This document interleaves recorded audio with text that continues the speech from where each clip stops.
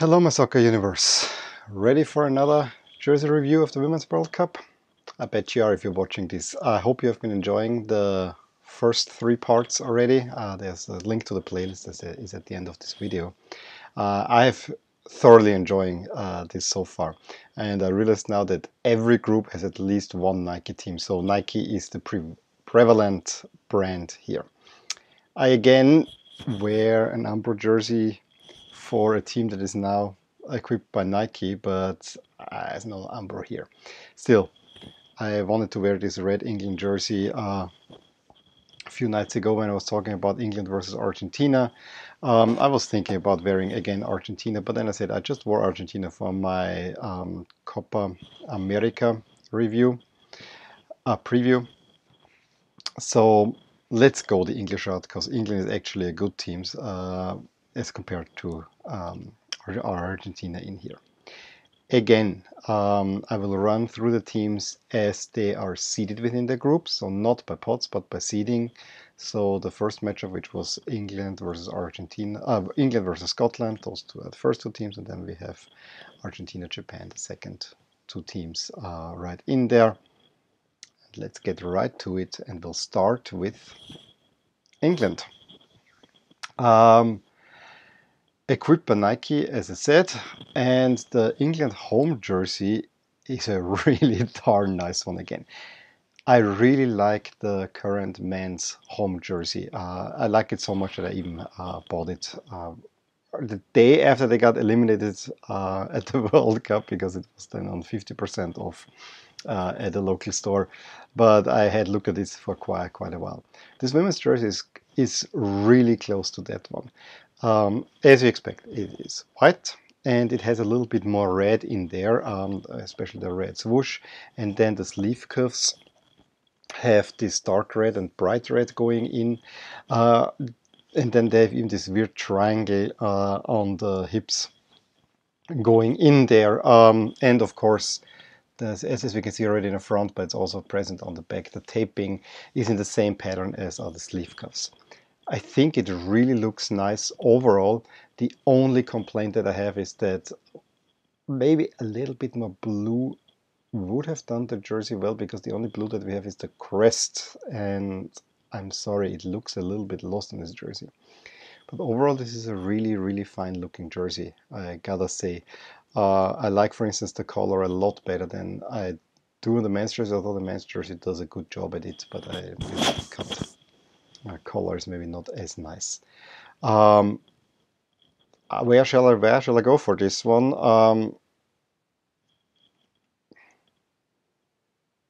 I think it's a decent enough jersey that I think it deserves an 8-star. I think if there was a little bit more St. George's Cross on there, or you know, a little bit more cohesive. I like the what I see, but it could be a little bit more cohesive in terms of the England look, and you know, the crest looks a little bit lost in it. So that's why I'm not going a higher grade. I think 8-star is a really deserved and already pretty high grade, I would assume. The away jersey, however, that's the real stunner here. A perfect women's jersey. It reminds me, when you first look at it, I mean, you see all this rose flower pattern over there, but then do you see it's kind of quartered, which reminds me of kind of a medieval shield in a way. It's probably just because I watched a history video now of on the 100 Years' War. I prefer this red for England, but I think for the women, this darker red really looks sharp. It's a really sharp looking jersey. Also, you know me, I don't like monochromatic reds, but here it makes so much sense to have it just monochromatic, because I think the full color would totally distract from it. This is an awesome looking jersey. It's right up there with the best Nike jerseys, and if I look at it, this floral pattern, it's, you know, it's like a tapestry on there. That's another one that I would like my wife to get. Or maybe, I'm not sure if I could, I probably could wear a men's version of this one.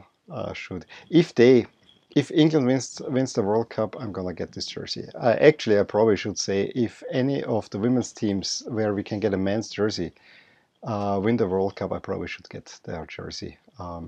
I would love this one because it is special. It's definitely special.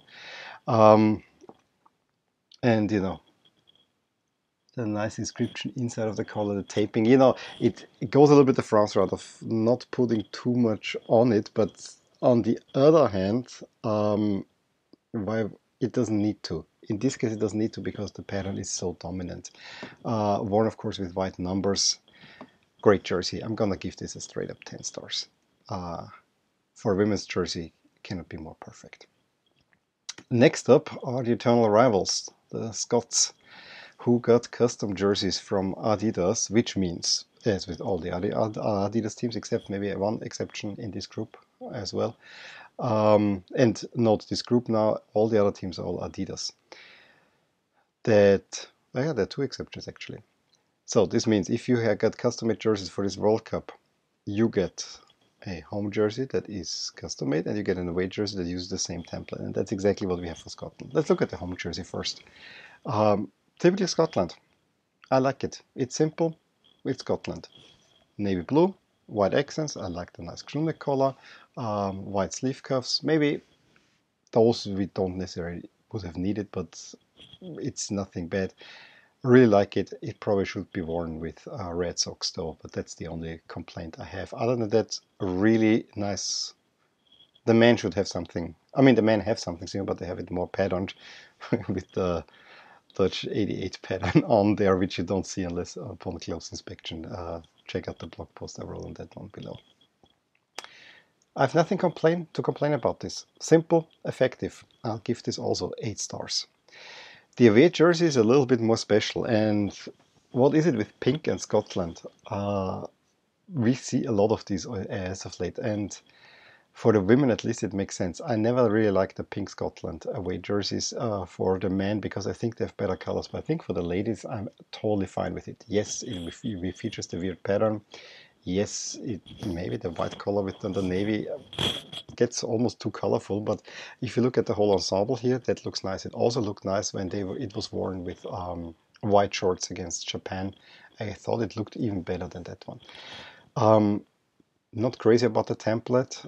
The color is fine, I think, overall, but it's nothing really special either. I'm between 5 and 6, and let's give it 6 stars. Which leads us to the Albi Celeste, who have the same jersey as the men that are wearing now at the Copa America. And I have just recently written a blog post down below on this jersey where I just tell you that it is not one of my favorite Argentina shirts. I totally get that you need to try a little bit to break up the strap pattern, but here the blue chosen is too light. Although I have to say, when you see it live, the shoulder straps, that one pops, but the other one that is kind of this gradient, it's kind of a sound wave pattern, that one does not pop at all. It actually, if it's worn with white pants, as I've seen it most of the time, it completely vanishes kind of on the TV. It looks like a white jersey. What makes it even worse is then the dark blue accent color on the jersey, because regularly it should be worn with dark blue pants. WTF. Argentina has black pants. Also, don't give me the crap for interchangeability, because as we see, the away jersey is the black one from the previous World Cup, so I'm absolutely disappointed in this jersey. If it had a little thinner pattern and it could match up with the blue here on the shoulders, I would actually make it super thin and give it black accents. This would be a decent jersey, but it's just the colors and this sound wave pattern, and then the way it's worn on a kit, I just don't like it. And yeah, I actually would say this is one of the worst, if not the worst, Argentina kit, at least of Adidas, because Reebok put out at least one real stinker. So 3 stars only. Cannot go higher than that. The away jersey you see here, the men's version, is, from all the resources I have, is the men's version at the World Cup, the black one. I have not really made a video on it. You can read on my blog post. I also don't like this too much because I really love the navy blue away jerseys for Argentina.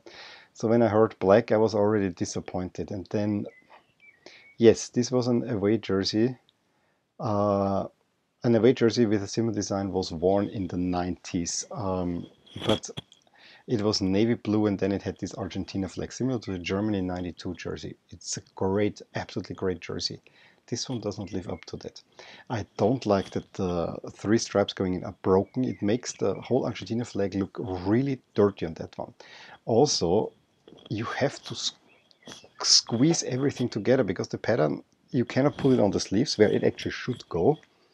And then it has to be very steep in there so that the crest can fit in there and doesn't interfere with the pattern. This jersey is a mess, honestly. And that Argentina didn't play all that well with it kind of confirms that. Never really liked that one. I had a few times the chance of actually buying this one, and you know, the freak that I am, I was thinking about it, but in the end, no, it's just not a great jersey. It's not one that I wanna really have. For that reason, only 4 stars. And for the last team, a little bit surprising, we also go almost the same route as for Argentina. Japan is a force in women's soccer, but they get the same jerseys as the men once again, and you can read on my blog down there what I've written. But also for the Asian Cup, I made a review of this jersey, which you can see up here. The women's jersey is basically the same jersey here with 2 exceptions. Above the crest with the 3-legged crow, there is, and below the flag, there is 1 star because Japan won a World Cup. And I repeat myself, I don't get why the flag needs to be up there. Really don't. It's kind of totally clutters the left side of the jersey. And the other thing is that instead of the red color outline, we have a pink one, which again, women is also fitting. The jersey has grown on me before the World Cup. I didn't like it as much. The more I see it, the more I like it. And as I said, if I could get it for a reasonable price, I probably would have gotten it by now. But below 50 euros, not really possible. So I initially rated this with 6 stars, but I stick with the 7 stars I gave it for the Asian Cup. And the away jersey, if this is really worn at the World Cup, I hope we'll never see. I really hate this jersey because it's so dull. And you see again the men's version because I didn't find the women's picture of it. This is so dull and so awful and so disappointing. You can, again, watch the video, read my blog post. You use the 92 Adidas equipment pattern over the left shoulder, completely hide it, and then you have just a gray, white, whatever jersey. Most boring thing I've ever seen. It's just lazy, over-designed, and not showing for that reason. 2 stars. Let me know what you thought about all these jerseys that I've been talking about. As I said, I think England is by far the best in here. Scotland is decent. The other two, there's the creativity lacking because they take just the men's jerseys. And yes, the Japan home jerseys is alright, but the other 3, not that much. But note this was really the first group where we had a lot of Adidas in there. So that was for sure interesting as well. Anyway, I would like to read your ratings of these jerseys. Give me a thumbs up if you enjoyed this video. Subscribe to my channel if you want to see more of these. And I will talk to you soon with the next review or summary of any of the games at the Women's World Cup or Copa America. Up until then, bye. Hey there, I really hope you enjoyed this video. And if you did, here are some videos and playlists that might be of interest to you too. Also, please consider subscribing to my channel as it will give you all the updates on my channel, all things My Soccer Universe. And with that, I want to wish you a wonderful day.